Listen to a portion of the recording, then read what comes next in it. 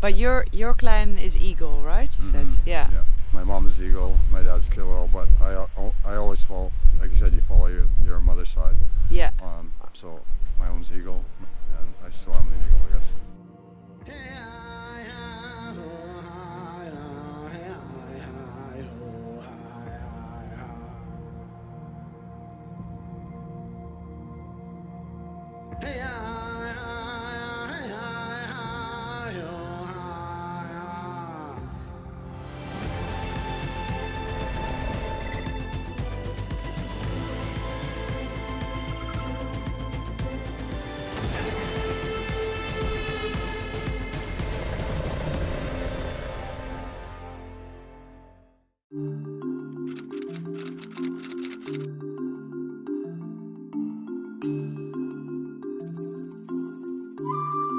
Good morning internet, it is 5 to 7 in the morning and welcome back to the channel.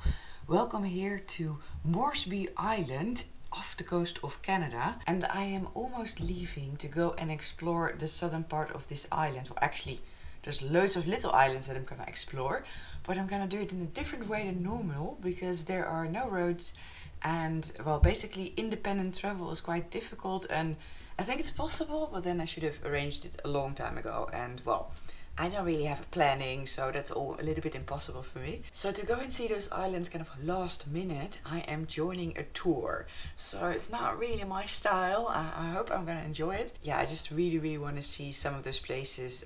I read about it a while back and it just sounds so fascinating that I don't want to miss it. So let's go. Alright, bye Alaska. See you soon.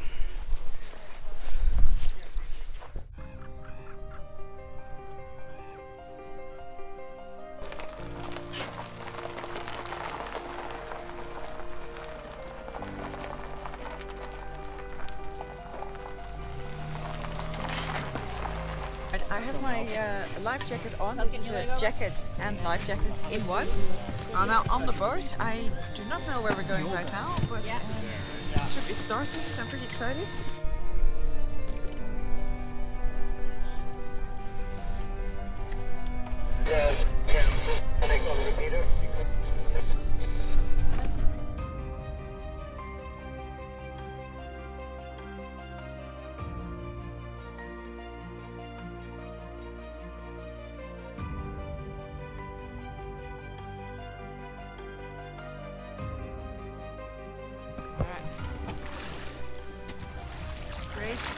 There, and just one step there and you're good.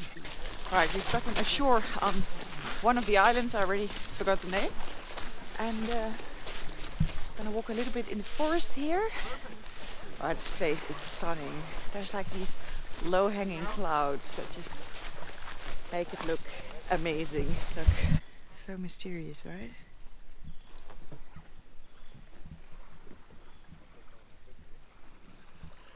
So I'm just gonna walk a little bit in the woods here to show you basically how amazingly beautiful it is here. And actually the woods here, it's actually rainforest. You wouldn't think it, but it's rainforest and it's so lush and green,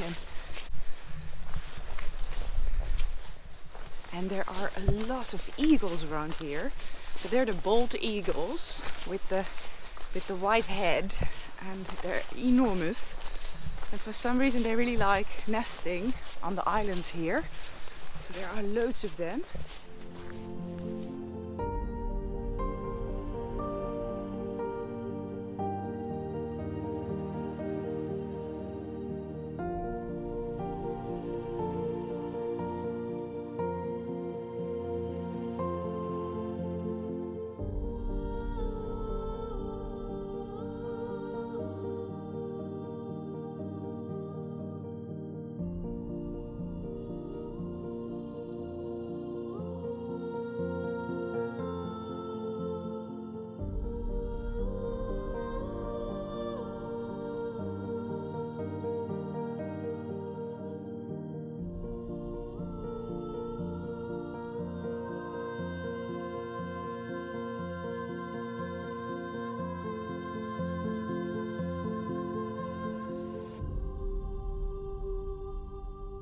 This is Louise Island, which is the third largest island, and the forests here are just so magical, and the forests of Haida Gwaii are famous for all the moss that is growing everywhere, but in reality that's not really how the forest is supposed to look like, because all the deer that I saw in the last video as well, they were introduced here.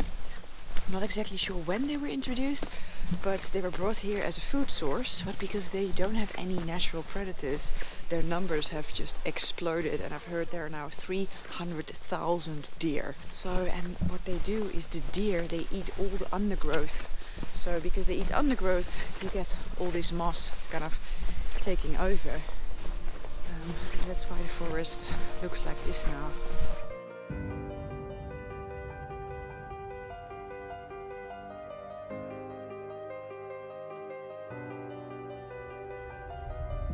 So I am now on Kuna Island, and there used to be a Haida village here. There used to be 600 people living here in 26 very big houses. But unfortunately, as I also talked about in the previous video and the one before, when European traders came here, they brought smallpox, and over the course of 3 waves of smallpox, only between 30 and 40 people survived.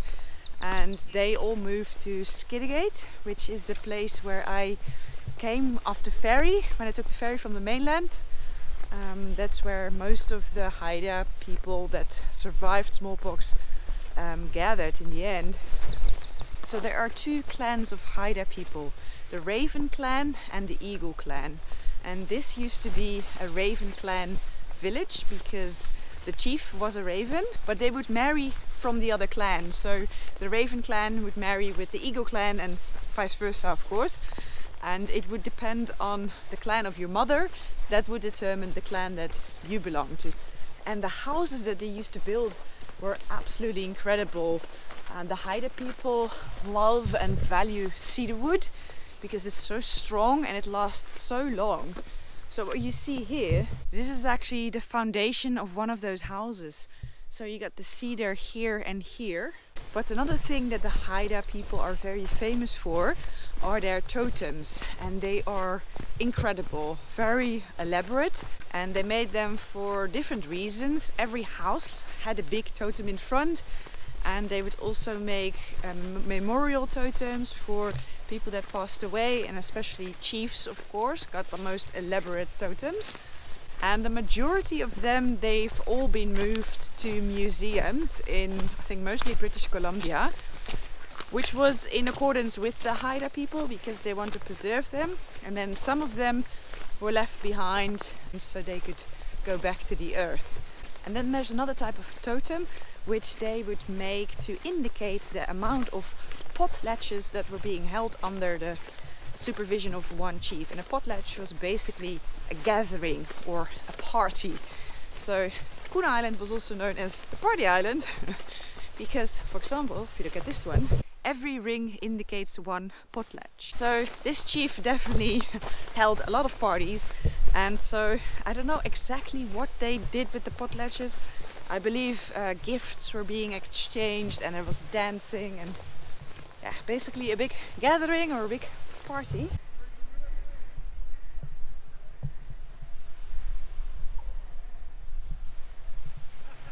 Were the facial tattoos always part of Haida culture? Well, all my grandmothers were fully tattooed.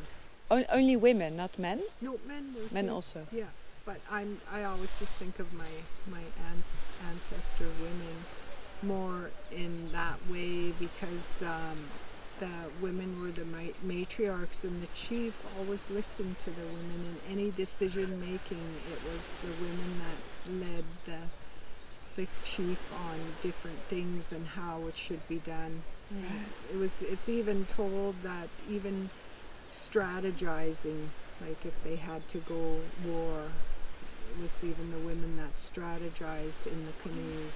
The women were it kind of got lost for a while when contact first happened, but then it came back in the 40s where the women said no, we need to do it this way again. So before smallpox, when this was a lively village, it would actually look very different, because also on this island, like all the other islands, deer were introduced here, and because they eat cedar saplings and they eat all the flowers, everything looks very different from how it looked like back then.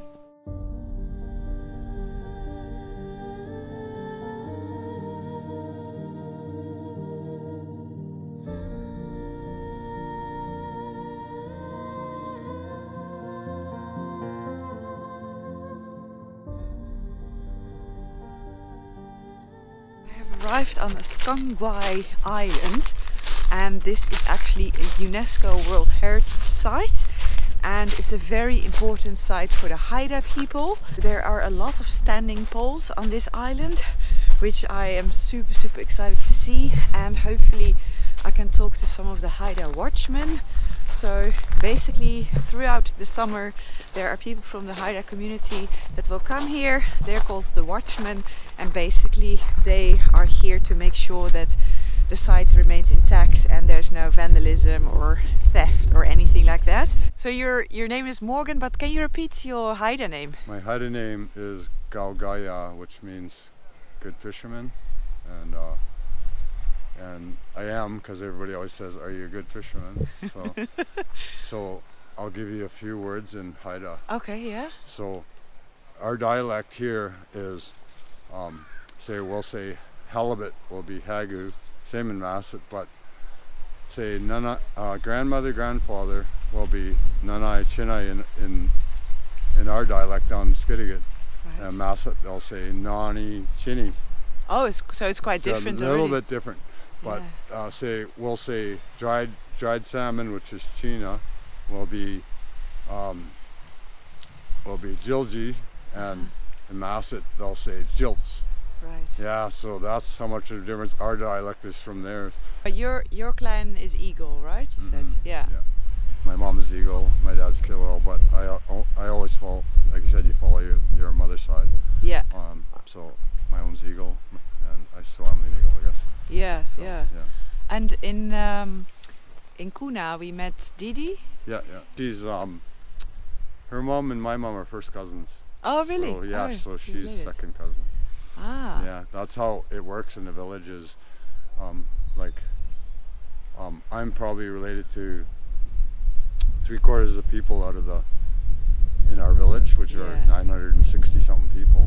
Yeah. And we have the biggest clan, which are probably 460 people, and all the people in our clan all survived from one little girl survived from one village down here, and they took her to Skidegate, and that's where all of our clan came from, was her.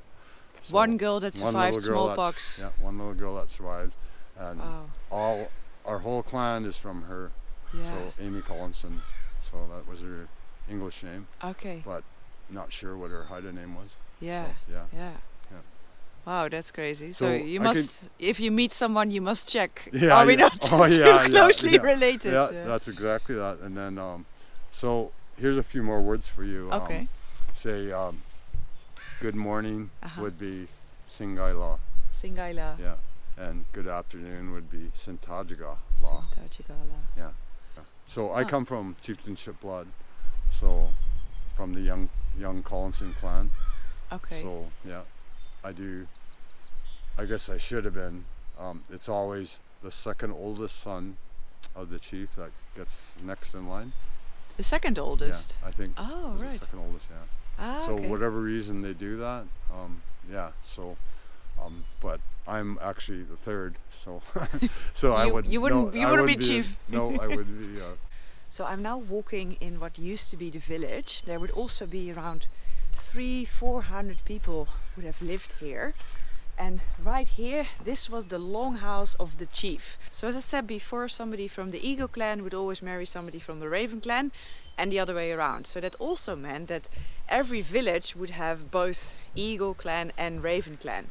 So then a village like this would have a chief of the Eagle, a chief of the Raven, and a chief for the entire village. And this was the house, the longhouse of the chief of the entire village, and it was massive. So it was 50 feet by 50 feet, And you can see all the poles are all made of cedar wood. So you'd have the side poles, and then those were the ones from the roof that came down. So those were being held up originally, and then they would dig this pit out so that in the middle of the pit that would be the fireplace and people could gather all around. And as I think understood, there would be 3 levels cut out, and that would be where the people would be sleeping. So in the longhouse of the chief, the actual entire village, all of the people of the village would fit inside for a gathering or any important message that had to be told. So each longhouse would have a standing pole in front, and all of those are removed here and placed in different musea. But the standing poles that you see here, you can see, for example, it's right against the sun, so I hope you can see it, but there you see 2 eyes and a beak. And here, this one is a bit better visible. You can see there a row of teeth. And also you see there the beak and then the eyes on top over there. And on this one you can see wings, and that one you can see the hands and the face on top as well. So all of these standing poles were put to commemorate chiefs that had passed away. So on top of the poles they would build a little box that would actually contain the remains of the chief. So you can see it quite well on this one. You see right on the top there's a little box that would then have the remains of that chief. So given how many standing poles for chiefs there are here, that also tells you something about how long people have been living here on this island or on this place. But all of these poles, and all of the poles that were made for the longhouses, they're made of cedar wood, as I said. But the interesting thing is that on this island there's no cedar growing. So that also shows the dedication to get those huge logs of cedar to the island. So they'd have to log them on other islands and carry them here on canoes. Amazing, right? This is why I came to Haida Gwaii. Such a fascinating culture, and it's impossible to learn everything about the Haida people in such a short time, but it's really fascinating.